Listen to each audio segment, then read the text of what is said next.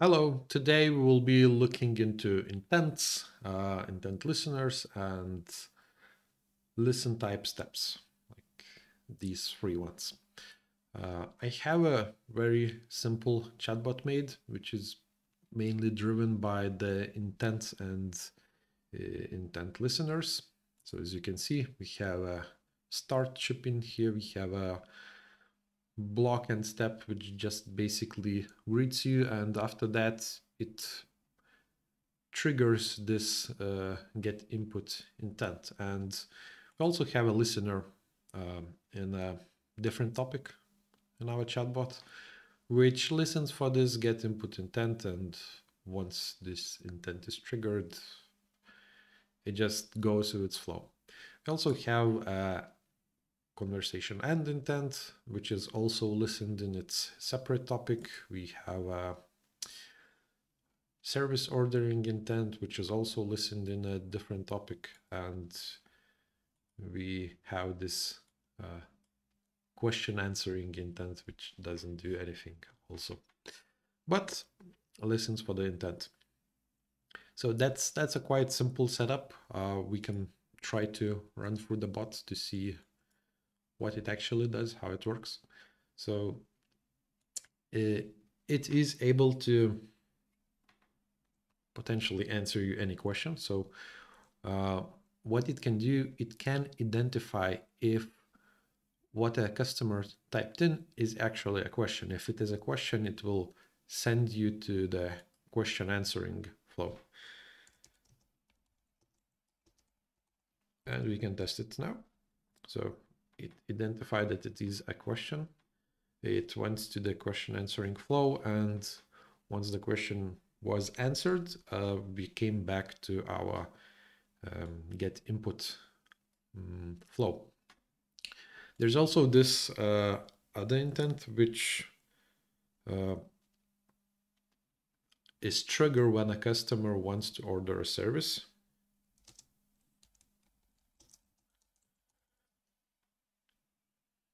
So you can see it's being triggered. This flow also needs additional input from the customer. And once the name is inputted, all the steps for the ordering a service was performed, and we came back to the get input flow. And we also have conversation and intent. So once the chatbot detects this intent from the customer that he wants to end the conversation, the customer is basically run through the end conversation flow, and that's it. So that's a quite simple chatbot. We can now look into how it's made. The main part that basically collects the input, the utterance, and determines the intent is in here. And first, I would like to look into the three different types of how a customer can input information into our chatbot. So you already seen the capture, like it just listens what you input and does nothing else. Then we can also have a button.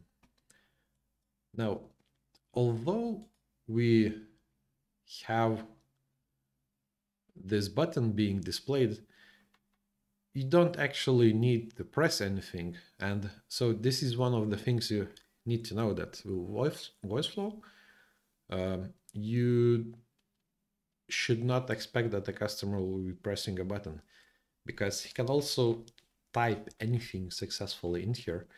And by typing his intent, like, you could trigger a totally different flow. For example, if you press this, I do nothing, it will say that, well, I didn't understand you.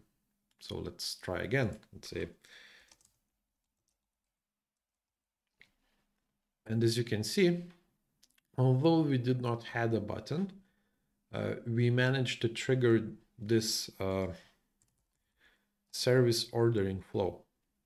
So this is one of the things that you need to keep in mind in mind that no matter what you use for capturing the input from the customer, you should also expect that a customer can just input something and the intent can be triggered, even the one which you did not expect to be triggered.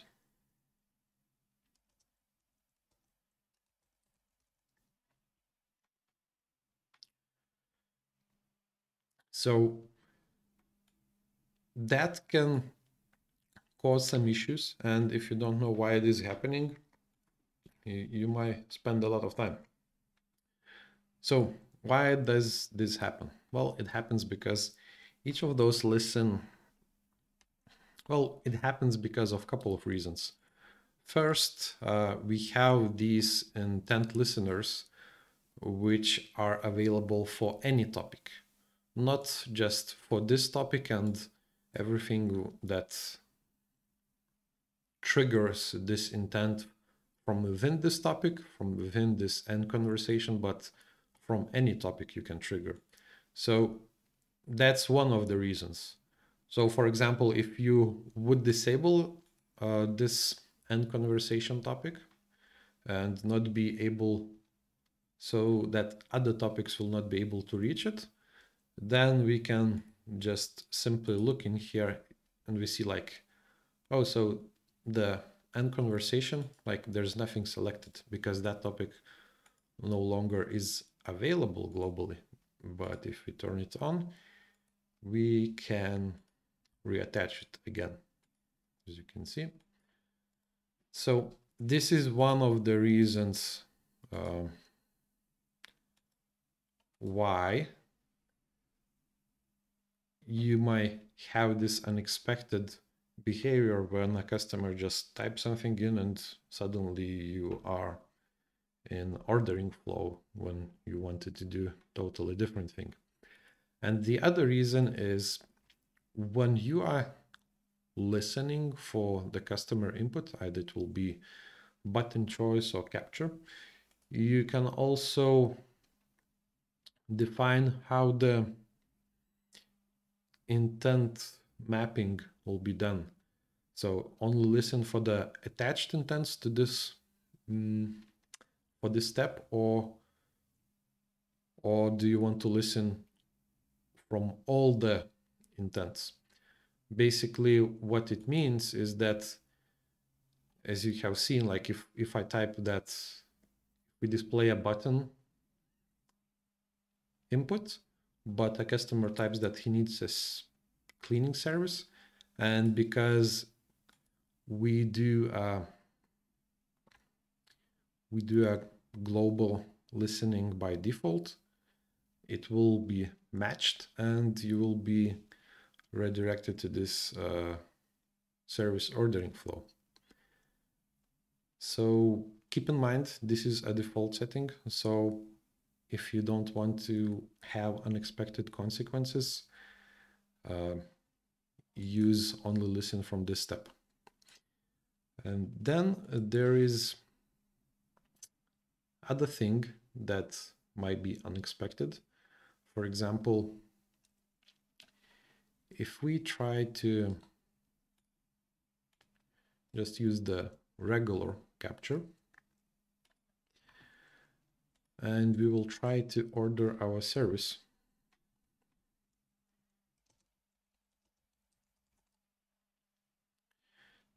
As you can see, we don't have a name and we ask for customer to enter his name. So it's also a simple capture step. But what you think happens if I type I'm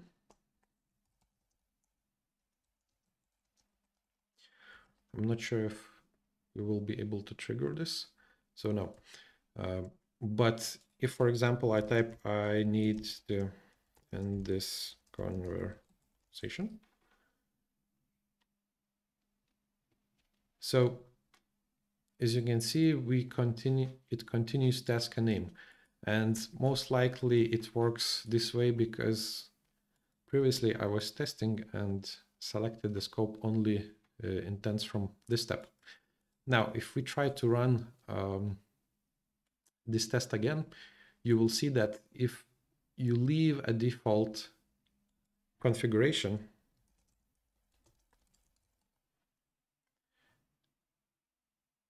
when you are capturing a name, if your customer enters, or not even a name, it can be if you want to capture any data from a customer that you want to use later on.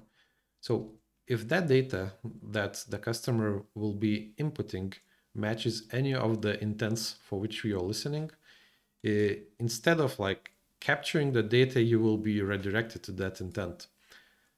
So before I was only this capture step was only listening for the listening and triggering the intents only in this topic. But now once we set it to the default configuration, I can say end conversation, and instead of capturing a name, it will trigger end conversation flow and it will just end the conversation. So these are like gotchas that you need to know in order to make your bot in a correct way, to behave in a correct way, and so that it would not accidentally trigger some of the intents you're listening and just go totally in a different direction when you expected it to work. And so yeah, that's it for today.